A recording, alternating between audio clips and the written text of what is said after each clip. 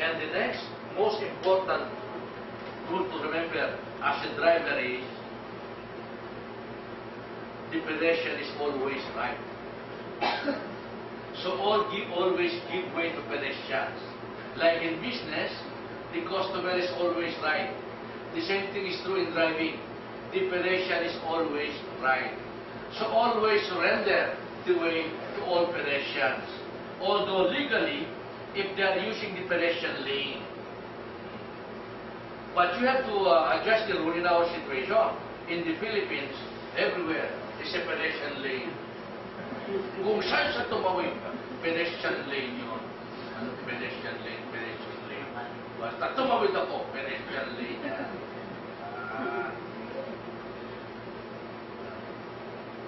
In most developed countries, they are so cautious about their rights, about everything.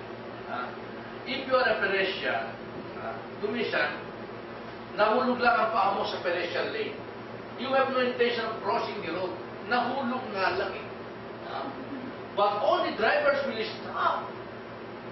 Ugali na nila yan, all the drivers will stop. Wait for you to cross the road. Kaya tinitingnan mo sila, bakit sila tumitig eh? Ay, nahulog pa rin pa. So if you are not crossing, you give the signal. Go ahead, I'm not crossing anyway. But they will not move their vehicle unless you give the signal. That is how they respect the pedestrian. In the Philippines, nasa gitna ka na. Kung maganda ka, pagbibigyan ka nila eh. Sige, sige. Pag pangit ka, pangit mo, tumatawid ka pa kanil. Yan. Sasagasaan ka talaga. Yan. And yet, if you follow this strictly, the moment you reach the court, the pedestrian is always right.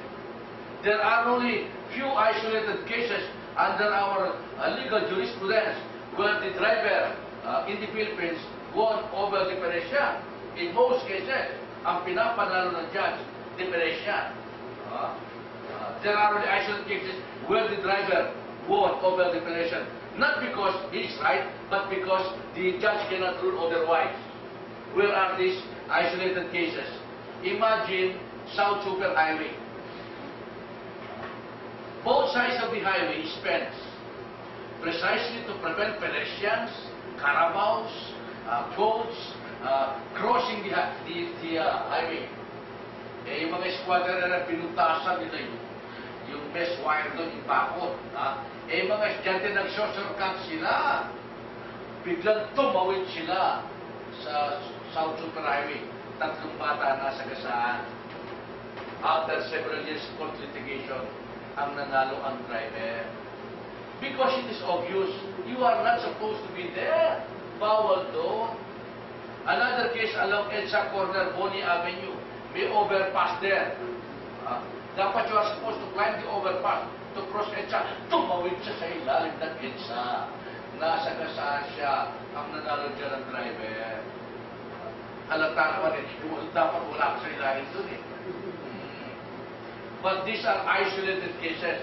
In most cases, ang pinaparaan ng judge, yung pedestrian. Why? Not because he is correct, but because of for humanitarian consideration. Alanganin namang namatay na, natalo pa. Sinagasaan mo na ako. Pinatay mo na ako. Nakalibing na ako. Ako ang magbabayad sa'yo. Yan. Pinapanalo sila. Kaya be careful as a driver, always respect pedestrian. Because the moment you are involved in an accident resulting in physical injury and death of a pedestrian, ang pinapanalo ng judge, yung pedestrian. So these are what we call rules of right of way. So the moment you become a driver, every time there is a conflict, you are not sure whether it's your right of way or not, think about all these rules. Kung anong applicable sa situation na ito. But for every rule, there are always exemptions. Who are exempted to all these rules? 1. The train. First come, first serve. Memoryado ko yan. Number 1 rule yan. First come, first serve. kararating lang ng tren na ito. Titigil ang tren na ito para sa akin. Ay, hindi titigil ang tren. Sarili niyang rin yun. Private road niya yun. Exempted sila. Ikaw ang nakikitawid sa kanya. Hindi siya nakikitawid sa'yo. Private lane niya yun. You have to give way to all these moving trains because it is not easy for the train to stop, not like an ordinary car.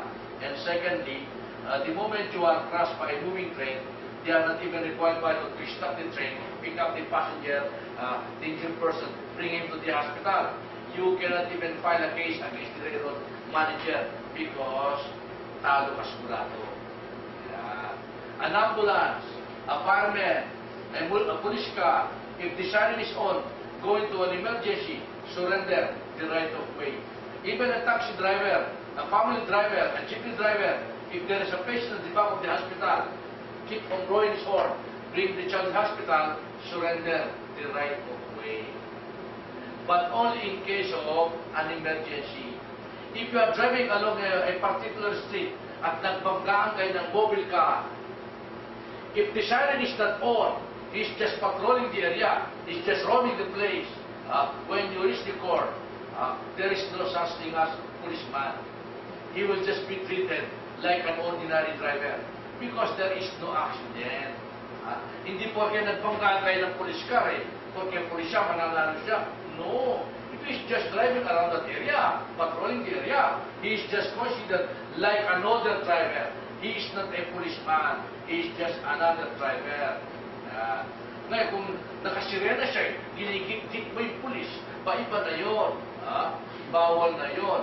But under normal security circumstances, when you reach the court, between a policeman and an ordinary driver, he will just be treated like another person. So that is the meaning of right of way. But the question now is, alam na alam mo daw ikaw ang may karapatan, pero mapilit pa rin daw siya. Ano daw ang gagawin mo? Like for instance, you are driving your car on a one-way road.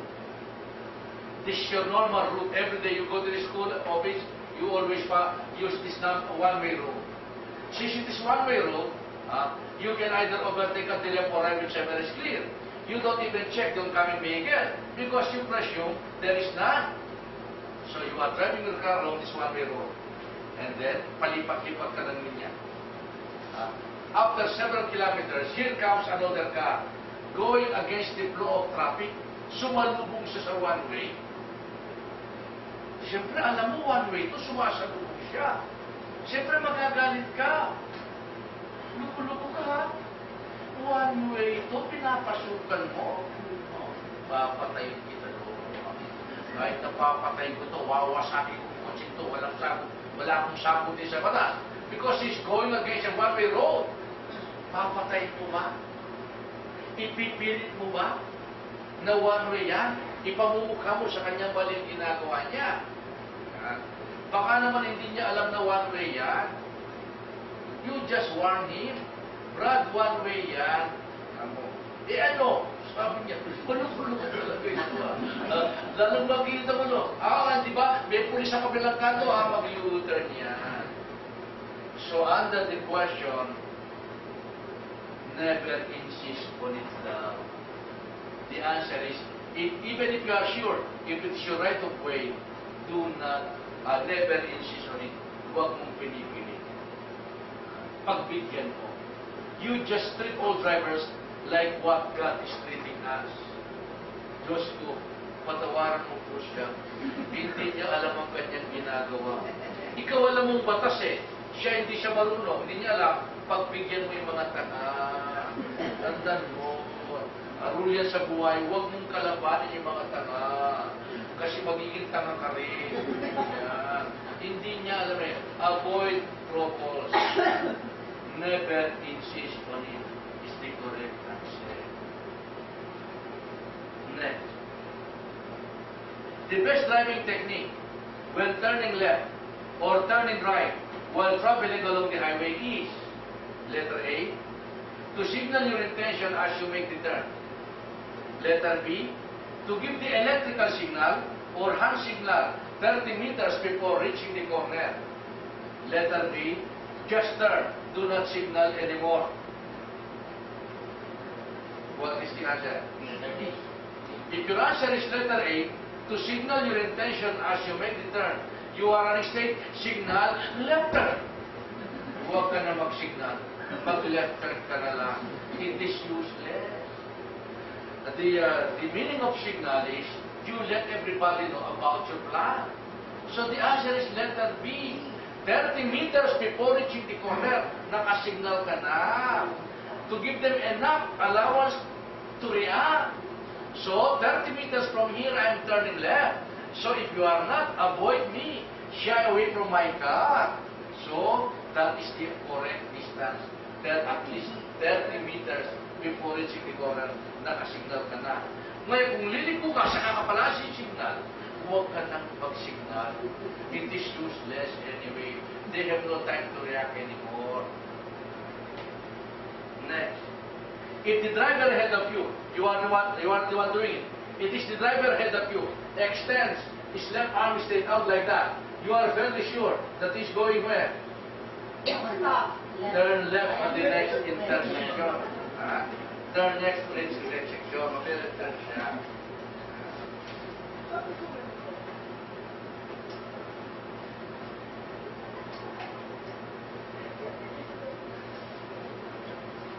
The next question is also a very important question. And every driver must also, again, know this, because it is a basic law.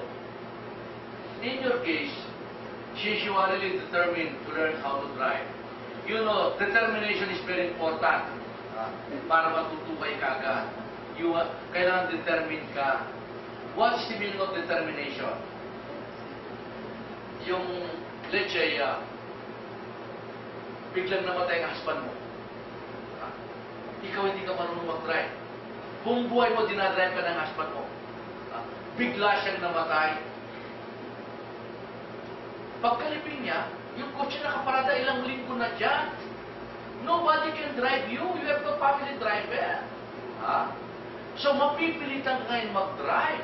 Kasi wala na magdadrive sa'yo. So, you are determined to learn how to drive. Because if I don't, walang magdadrive sa akin, determination niya. Let's say, nag-apply ka as detailman or yung mga medical rep. Pinibigyan ka ng kotse pag medical representative ka. Pag hindi ka marunong mag-drive, they will not give you the car. So, kailan mapilitan ka ngayon mag-aral mag-drive? Since you are really determined how to drive, you are not only attending the actual driving lessons, which is 5 days, 7 days, 10 days or 15 days, 1 hour driving lessons a day. Much more, you are here to attend the seminar, which is 10 meetings, 1 hour and a half per session, as required by the LTO. Because under the LTO regulations, we cannot really complete your actual driving lessons unless you finish this 15 hours classroom lecture. Because what we can teach you inside the car is just the skill, how to drive the car. Parking, maneuvering, hanging, parking, highway driving, garage driving, heavy traffic, light traffic.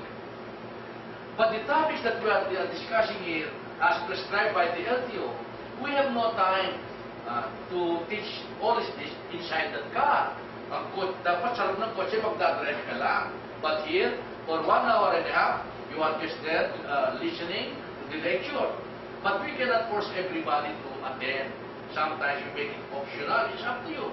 Anyway, this is free. Attend. Kahit na natapos ka na mag-drive for several years, if you feel the need to attend, come back. You attend. But every time you attend the lecture, when you go home, especially it's rainy season, it's 9 o'clock, 9:30 in the evening. And pag talaga ka, your parents are always worried about you. So, nung dumating kang 9:30, nandun na yung daddy mo sa pinto, nagbabantay siya. Wala. 9:30 na. Siya ka ba nagkalit niya? Sa socialize o? Socialize. 9:30 ng gabi. Nasa socialize ka? Di ba kaninang umagang driving mo? Yan. Di ba meron kami lecture na seminar sa gabi? Because sometimes, it's a fact that there are lots of young drivers now, whenever they have the date, mag-date sila, pag wala silang alibi, itong gagamitin nilang alibi. Nasa socializer. 3 years na siyang nag-graduate. Basta nalik, nasa socializer. Kaya kung siya magbabalang tatawag dito, talaga ba yung anak ko, 3 years nang nag-aatin ng seminar siya? Bakit mo naman? 3 years na siya nag-aatin, hindi ba tapos yan?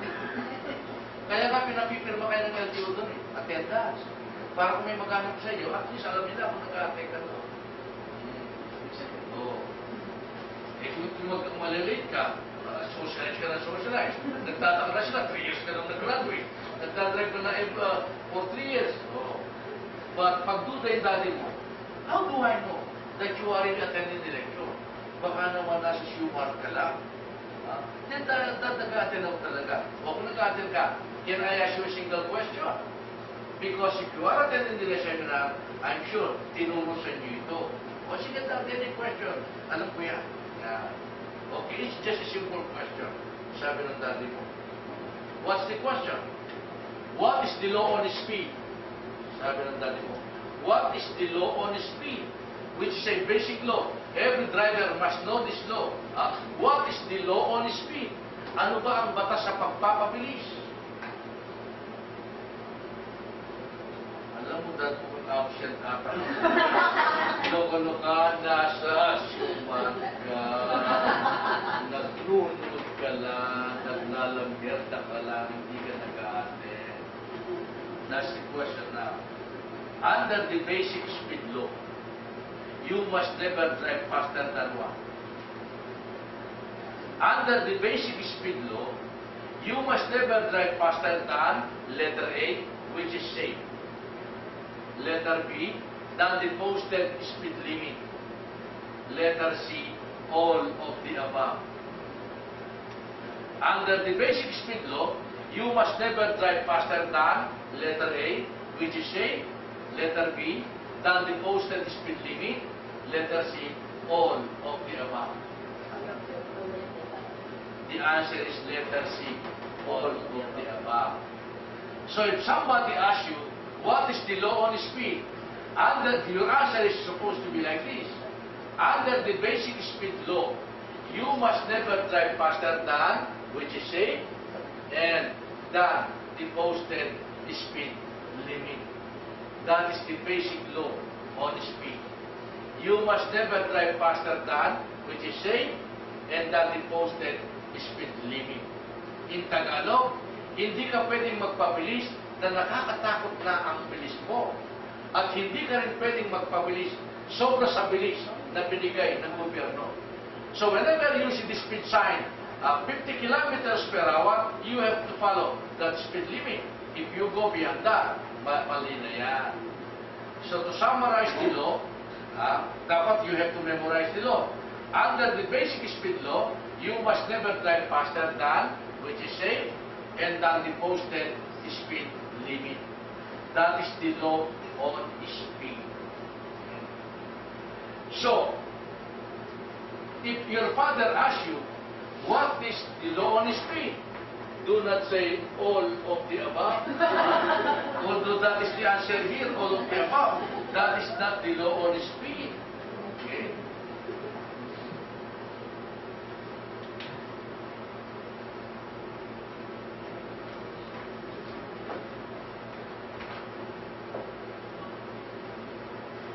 You are driving along the highway, and the highway has 3 lanes.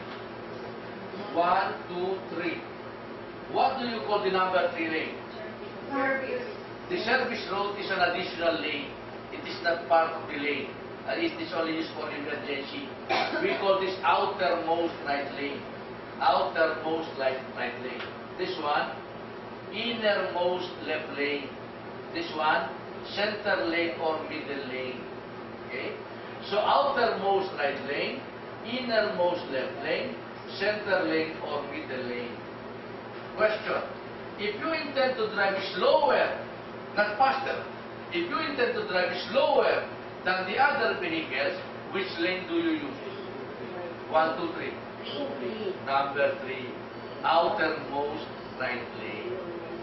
So if you intend to drive slower than the other vehicle, you should use the outermost right lane. However, if you intend to drive faster than the other vehicle, you should use the innermost left lane.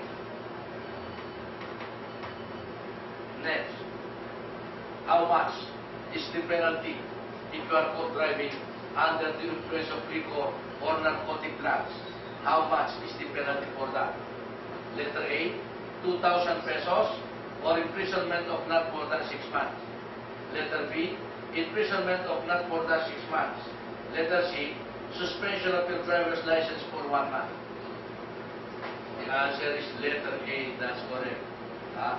So, the moment you are caught driving under the influence of liquor or narcotic drugs, first offense, 2,000 pesos or imprisonment of not more than 6 months.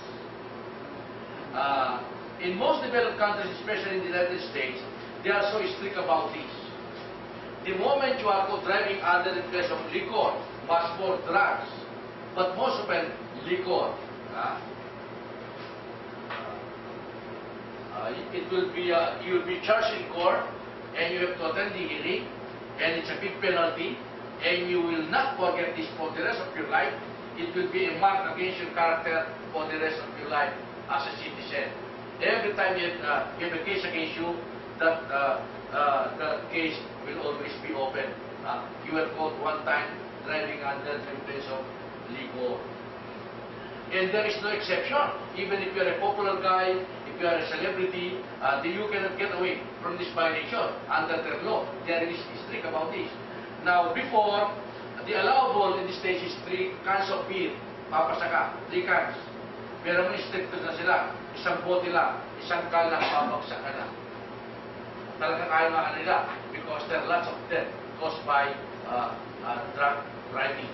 If you remember, during the time of President Clinton, Chelsea, her beautiful daughter, was apprehended driving under the influence of liquor.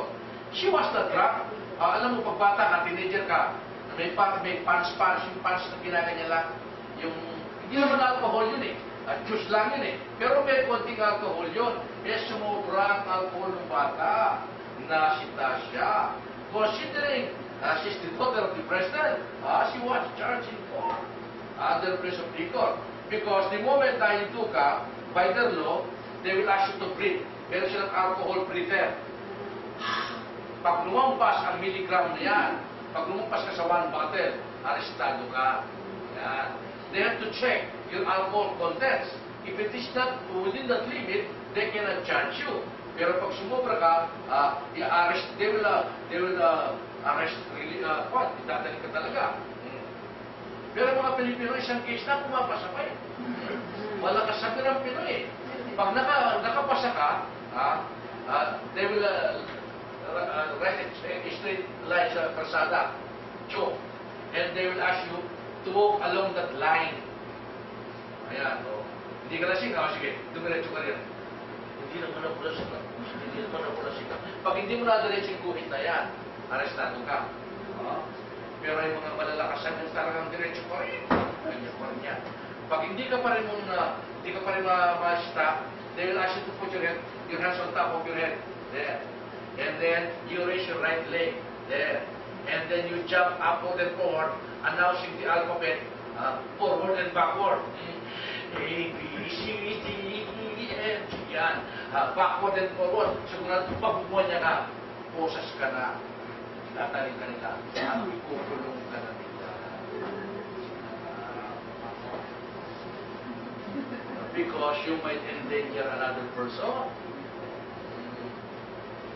In the Philippines, in your lifetime as a driver, as a passenger, as a driver, nakakita mo na ba kayong driver dito nakahuli charged under the influence of liquor? Wala. Bakit wala? Number 1, yung pulis lasing dito. Kung muli ka ha, lasing ka ha, pareho tayong lasing ka. Bukasin mo yan. Yeah, secondly, we have no facilities to charge a person driving under the influence of liquor. You cannot just say, lasing ka, kahit na pa amoy alak ako eh. Dapat meron kang alcohol contents to determine. Yeah. But the point is that if you are reading the newspaper, weekly, monthly, 1 o'clock, up to 4 o'clock in the morning, those coming from this young student coming from Libis, yung mga nagigibig-gibig sa Libis. Alam mo, yung mga bata ngayon, pagkabinago na sila sa Libis, at umiinom sila. At pag alas 3 na alaw umaga, lasing na sila lahat, umuwi sila, at marami nang namamatay ng bata siya. Minsan, mga college student, high school student, yung mga bumigibig dyan. So if you are part of them, at lasing sila lahat, always see to it, one of you will not be drinking. Dapat siyang magmamaneho. Next. What is a driver's license? Ano daw ang lisensya? To own a driver's license is letter A, an honor. Letter B, a right. Letter C, a privilege. Of course, it is not an honor to have a license. Why? Because everybody has a license. So the answer is either letter B or letter C, a right or a privilege. Now, before you give your answer, first we have distinguished, differentiate these two terms. What is the difference between a right or a privilege?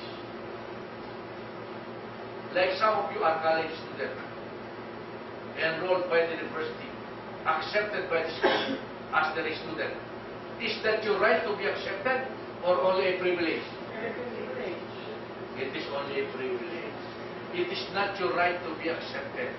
Since it is not the right, it's only a privilege, then you have to follow the rules of the university. If you are always late, you are always cheating, you are always fighting with your professor, and you don't even keep your minimum grade requirements, the school has the right to expel you from that university because it is only a privilege. Residing in your own house, is that a right or a privilege? It is a right. So even if you are crazy, stupid, sex maniac, or whatever, they cannot ask you to leave the house dahil may karapatan ako sa pamamahay na ito. However, if you are only residing in dormitory, a dorm, a boarding house, then it's only a privilege. If you cannot even keep the curfew hour of your landlady, the next morning, nakatapon na lahat sa bintana ang mga damit mo. They will not accept you anymore. Because it's only a privilege. The same thing is true in driving. The moment you are given a license, please be careful. It is not a right. It's only a privilege given to you by the government. Since it is not a right, it's only a privilege, then you have to follow the rules of the road. Always follow traffic rules and regulations. If every time you drive your car, nakakapatay ka ng tao, kung hindi mo makita yung gusto mo pa, papatay mo. Araw-araw nakakasampu ka. Basta hindi mo siya gusto, sasakasaan mo siya. The government has the right to remove that license, to remove that privilege, and they will revoke that license. They will not issue ticket, and you cannot drive anymore for life. So please be careful. It is not because you are given a license,